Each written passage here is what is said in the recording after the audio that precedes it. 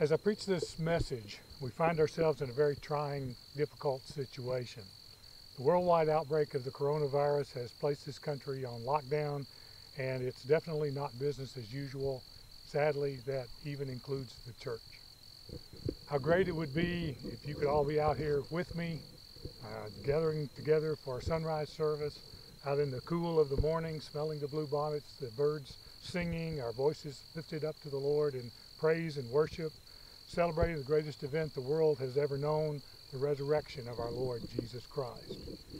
We're not going to be able to do it this year, so I'm trying to do something a little bit different, a little bit special for the recording of this message.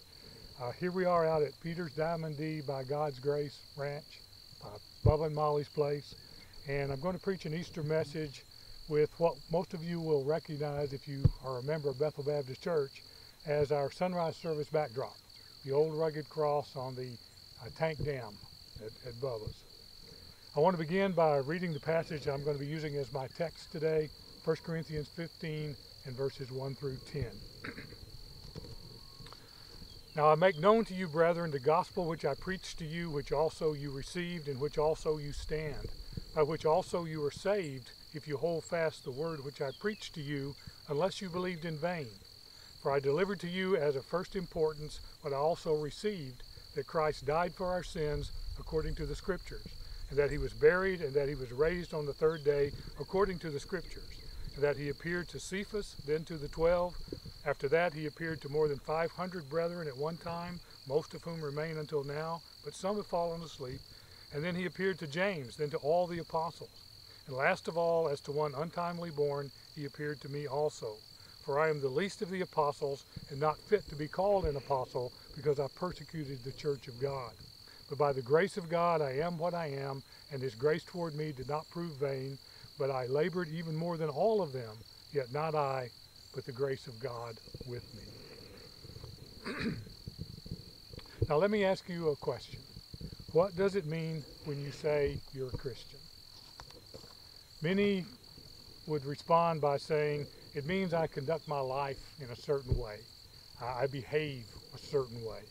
If I ask for examples, you might say, well, I try to keep the 10 Commandments, I obey the Golden Rule, I love my neighbor as myself, I read my Bible, I go to church, I try to live a moral life, I do good things for those who are less fortunate. That's what it means to be a Christian. But is that what it really means to be a Christian? Or is being a Christian more about what you believe? Actually, a genuine, authentic Christian believes certain things. When you say you're a Christian, your beliefs are what you should have in mind. If you truly believe and place your faith in the things the Bible teaches about Jesus, this is going to lead you to behave in a certain manner worthy to be called a believer in Jesus Christ, or as we say, a Christian. When it comes to Easter, we always zero in on one element of our Christian belief that is key, foundational, and absolutely essential, and that is the resurrection of Jesus Christ. That's what Easter is all about, the celebration of the resurrection of Jesus. In the passage we read earlier from 1 Corinthians chapter 10, Paul stresses Jesus' resurrection as that one most critical element in our Christian faith. And I believe he presents the reasons for our belief in the resurrection of Jesus very well. So I want to use this as the focus of my message today.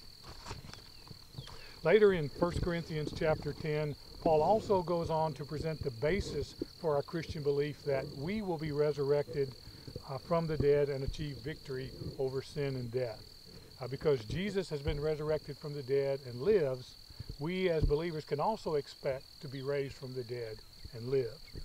Many feel that Paul wrote this letter very early in the history of the church. So this was some very foundational teaching that Paul wanted to emphasize to these Corinthian believers who were being pummeled with all kinds of false teachings. Paul wrote in Romans 10 verse 9, if you confess with your mouth Jesus is Lord and believe in your heart God raised him from the dead, you will be saved. To be saved from your sins and know eternal life with God, you must believe two things. Jesus is who he said he was, the Son of God and Savior of the world, Lord, as we call it, and that God raised him from the dead. You've got to believe both parts in order to be saved. If you say, well, I believe Jesus is the Son of God and died for my sins, but I don't really believe he rose bodily from the grave, you fail the test of Christian belief at that point. If you don't believe in the bodily resurrection of Jesus, it would be hard to call yourself a true Christian. You really shouldn't be calling yourself a Christian. Your beliefs don't match up with a genuine, fundamental Christian faith. Now, I'm not pulling that out of thin air. It's not just Clyde saying that. The Bible says that. God says that. The quote from Romans 10 verse 9 is God's word, and that pretty much says it all. The problem Paul was addressing with the believers at Corinth was not actually belief in the resurrection of Jesus. They were believers in Jesus' resurrection. What they were questioning was whether they would be resurrected the way Jesus was, in bodily form. But in trying to reaffirm this truth to the Corinthians, Paul felt he needed to review the evidence for Jesus' resurrection, which is a good teaching for us all. The predominant teaching of Greek philosophy at that time was something called dualism. Plato's philosophical teachings were having a big influence on the Greek culture of that day, and Plato taught that humans consisted of two parts, the body and the spirit. He said the body was evil and the spirit was good. So when you died, according to Plato, the body being evil would just cease to exist, and the spirit being good was then released to go back to God, or some version of God. Now, this, as you can see, is very different from the Christian belief of a bodily resurrection like that of Jesus. As he began to counter this teaching of dualism, Paul led off with the evidences for believing in the bodily resurrection of Jesus. He began this way: I make known to you, brethren, the gospel. Now, gospel means good news. I make known to you, I remind you of the good news. He wanted to have the Corinthians believers remember and think back on the good news that he had preached to them and which they had received, meaning taken to heart or believed. He was saying, remember what brought you to faith and belief in the first place.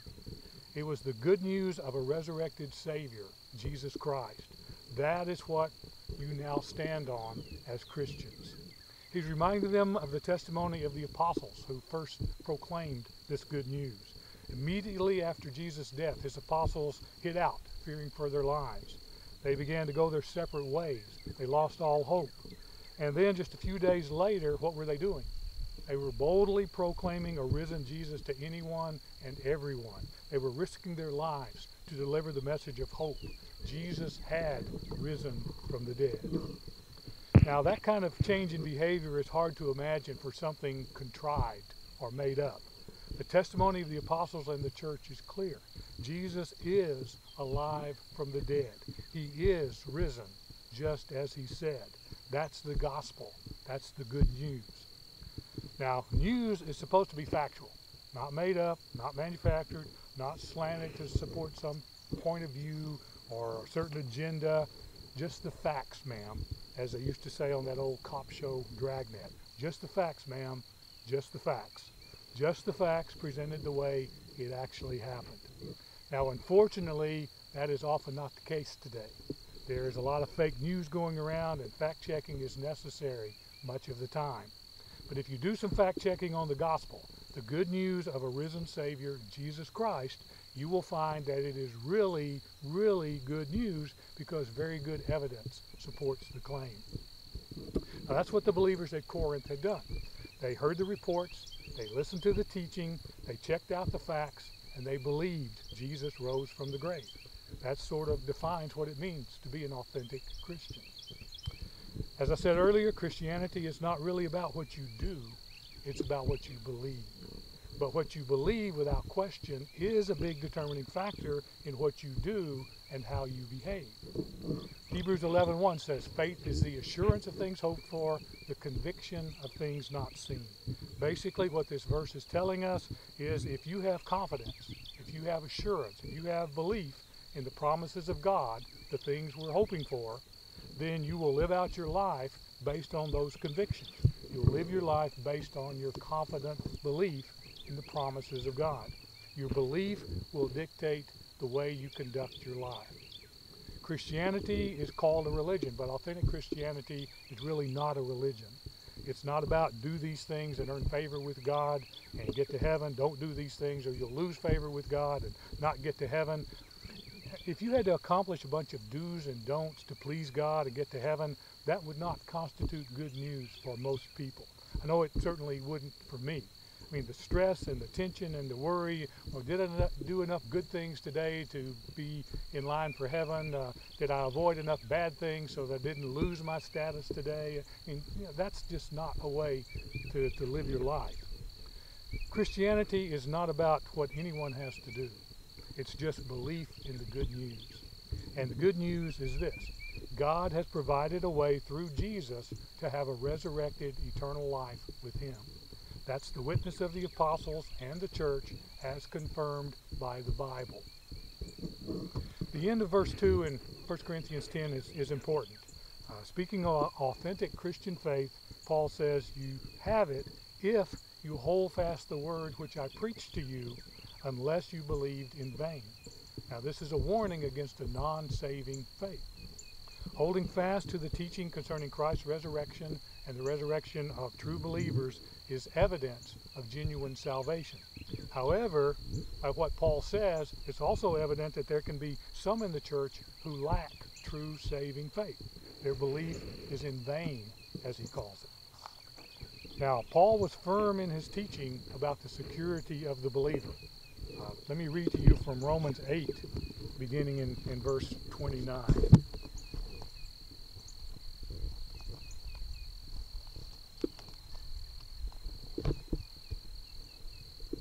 For those whom he foreknew, he also predestined to become conformed to the image of his Son, so that he would be the firstborn among many brethren. And these whom he predestined, he also called, and these whom he called, he also justified, and these whom he justified, he also glorified. Now this makes it clear that once you're saved, you're always saved. But it also makes it clear that God is the one who does the saving. God is the one who does the securing. God does the holding fast when it comes to true salvation. It's not something you or I can do successfully on our own. Someone who professes to be a Christian but then fully rejects his or her faith and walks away proves that they never really had a true saving faith in the first place. Their belief was not a true belief. That person is able to let go of the good news because he or she was always the one doing the holding on rather than God. To better describe this, let me use an illustration from the animal world. Those who believe in vain have what I would describe as a possum faith. You ever see a mama possum with her babies? Those little possums are holding on to their mama for all they're worth as she climbs through the tree limbs. They know if they get shaken loose or they let go, their life is over. It's all dependent on their ability to hang on. Their security is all dependent upon them. Sometimes they make it, sometimes they don't. Some people believe that when you become a Christian, you grab hold of Jesus and you try to hang on for dear life. If you ever let go, that's it. The devil's got you. But it is your choice, and if you choose to let go, then that's certainly your business. That's a possum faith. That's a faith that is in vain. True faith is what you could call a cat faith. You ever see a mama cat with her babies, moving them from one place to another? She grabs that kitten by the scruff of the neck, and it doesn't matter what that kitten does or doesn't do, mama cat will not let go until they get where they're going. The well-being and the security of the kitten is totally dependent upon the mama cat, and she never fails to hang on to those kittens. I believe the Bible teaches cat faith.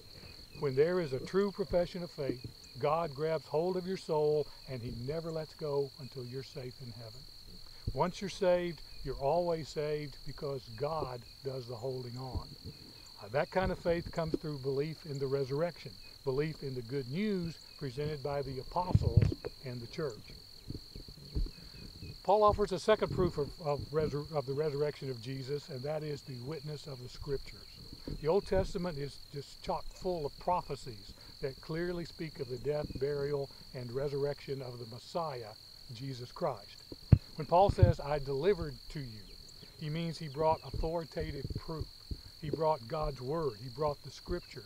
He didn't come up with this teaching on his own. What he presented to them came from the word of God. After his resurrection, Jesus, speaking to two of his disciples on the road to Emmaus, said, "O foolish men and slow of heart to believe in all that the prophets have spoken. Was it not necessary for the Christ to suffer these things and to enter into his glory?" And then, beginning with Moses and with all the prophets, he explained to them the things concerning himself in all the scriptures. That's Luke 24, verses 25 through 27. The whole Bible, beginning to end, is about Jesus, and it speaks of his death, his burial, and his resurrection. And that's what Jesus was pointing out. When Jesus' messiahship was questioned, he responded with these words: "An evil and adulterous generation craves for a sign, and yet no sign shall be given to it but the sign of Jonah the prophet. For just as Jonah was 3 days and 3 nights in the belly of the sea monster, so shall the Son of Man be 3 days and 3 nights in the heart of the earth." It's Matthew 12, 39 through 40. Jesus was speaking there about his resurrection. Jonah's encounter, his spending 3 days in the belly of that great fish, was a picture of Jesus' resurrection to new life. Jonah's time there, his 3 days in the belly of the fish, was a resurrection sign for what was going to take place in the life of Jesus. In Acts 2, verses 25 through 31, Peter quoted from Psalm 16. And then he stated that David, the author of that psalm, looked ahead and spoke of the resurrection of Christ, that he was neither abandoned to Hades, nor did his flesh suffer decay. In other words, David looked ahead and saw the resurrection of Jesus, and he wrote about it in that psalm. As he testified before King Agrippa, Paul stated, "And so having obtained help from God, I stand to this day testifying both to small and great, stating nothing but what the prophets and Moses said was going to take place, that Christ was to suffer, and that by reason of his resurrection from the dead, he should be the first to proclaim light both to the Jewish people and to the Gentiles." Moses and the prophets spoke of the Messiah's death and resurrection, and Paul was called by God to point that out as proof of who Jesus was. Jesus was resurrected, therefore he was the Messiah. He was the Savior of the world.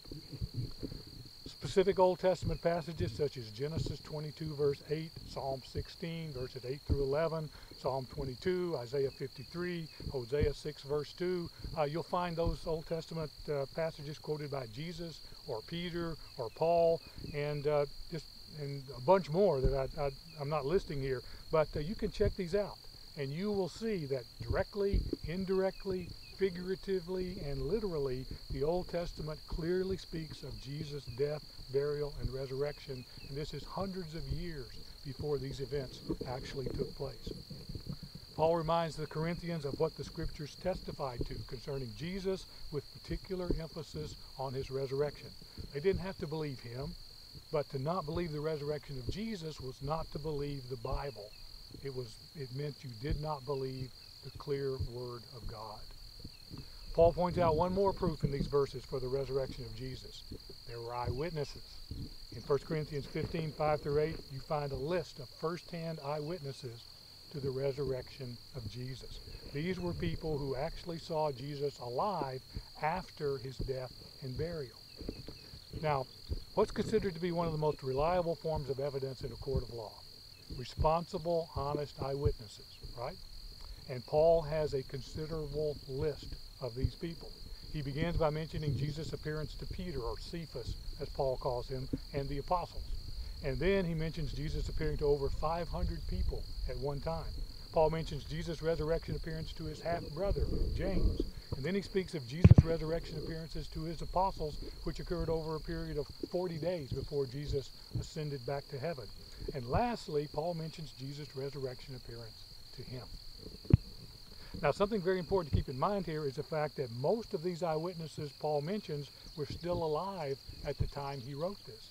You could go and ask these people about what they saw. You could question them. You could debate them if you really wanted to get down to that. But what these people saw was Jesus alive from the dead, resurrected. Now, it's hard to believe that over 500 people would have the same dream or hallucination at different times. Paul Paul goes on and tells us Jesus appeared to James. Most likely this is Jesus' half-brother. And that would be significant because, you see, Jesus' half-brother James was not a believer before Jesus' death and resurrection. He thought Jesus was out of his mind. After he saw Jesus resurrected, James became a believer. He became a key leader in the church in Jerusalem. He wrote the book of James we find in our New Testament. Seeing someone you know well risen from the dead will do that to you. It's going to cause a radical change in the way you conduct your life. It's very hard to fool your brother. Over the years, judges, lawyers, and scholars have pored over the evidence for Jesus' resurrection.